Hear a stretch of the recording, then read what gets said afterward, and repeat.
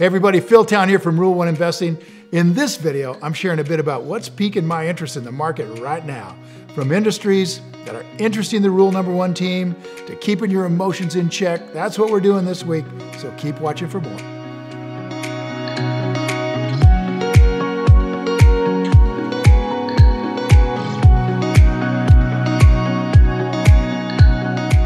Okay, let me start by saying that when we want to own something, we'll of course, if we don't own it yet, what we're hoping is the price will go down, right? And even when we buy it, we hope the price goes down. We never buy something and hope the price goes up. We want to buy more of it as time goes along at ever better prices. And the reason we can think like that is because we have a really good idea of what this business is worth. And we know that the market, although it can be very emotional, will eventually price things where they're worth, right? At their real value. So we don't have to worry that someday the market is, or at no time ever in the future is the market going to actually put these things back up where they belong.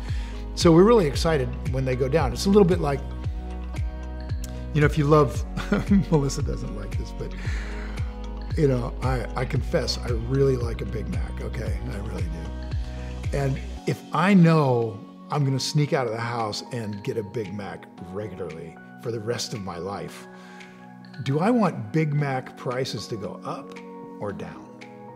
I'm a Big Mac consumer, right? I want Big Mac prices down. And yet, I'm also a stock consumer. I want to buy stocks the way I buy Big Macs. And if you think about it that way, then I should want stock prices to go down because I'm consuming them. It's really counterintuitive. Most of you want to buy a stock and have the price go up, but we just don't have that wonderful of a crystal ball. So what we're going to do is structure our investing tactics so that when we buy a company, we're still hoping it'll go down and go down some more, and we'll buy some more, and go down some more, and we'll buy some more.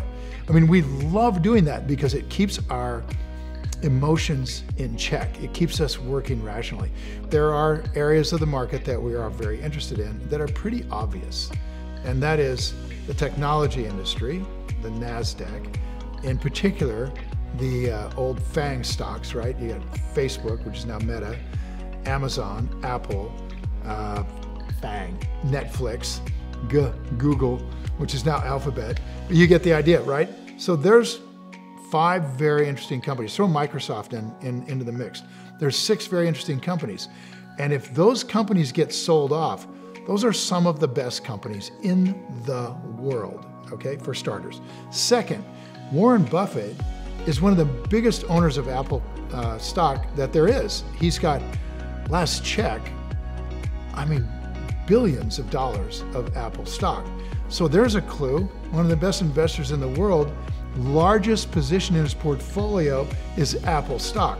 So if you were to watch Apple stock tumble, and if you had, you know, the willingness to understand and research Apple and understand what it's worth, then that would be a really good thing to be looking at, wouldn't it? Buying in with one of the best investors in the world. Google, without a question, one of the best companies in the world. Now, they're kind of on sale a little bit, maybe. Because why?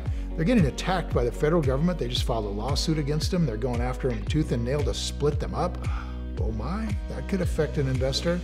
Europe is after them to stop sending Google ads to children and be able to tell them that they're not sending them to people based on racism and based on religiousism and based on whatever the isms are. You know, they want to be able to define that they're not doing that in some way, and that's like Google's like, oh my God, we got to rewrite all these algorithms. So there's these attacks on Google that are going on. So if you're going to go out and buy one of these companies, you really have to understand it. You have to understand what's the value of this business, where's it going to be in 10 years. If you can't do that, you can't buy those kinds of companies. All right, that said, those are not the only companies out there that are going to be on sale. We're looking at companies. Let me just put it like this. After you really study a tech company like an Apple or a Google or something like that, and then you go back and you look at Chipotle Mexican Grill or some really straightforward company like that, it just feels so easy. So I would say as much as possible, what we try to do is we try to stay away from the really hard ones We try to go to the really easy ones, really simple stuff that does one thing, you know, a trucking company that just trucks stuff, a restaurant that just makes burritos, you know, I mean, just simple. Just try to keep it simple. So for you, rather than taking your cues from where I'm looking right now, what you should be doing is figuring out, where is your passion right now? What are you all about? You as a human being, not just you as an investor, or you as somebody who wants to make money, or you as somebody that wants to help your family get what they want in life. But you as a human being, as a person, what are you passionate about? What do you really feel inside is what you're all about?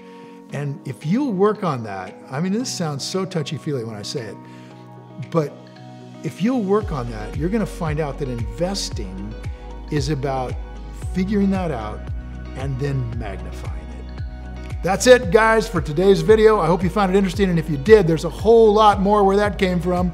On a weekly basis, we're sharing our YouTube videos, podcast episodes, blog posts, and so much more. Head to rule1investing.com to dig in.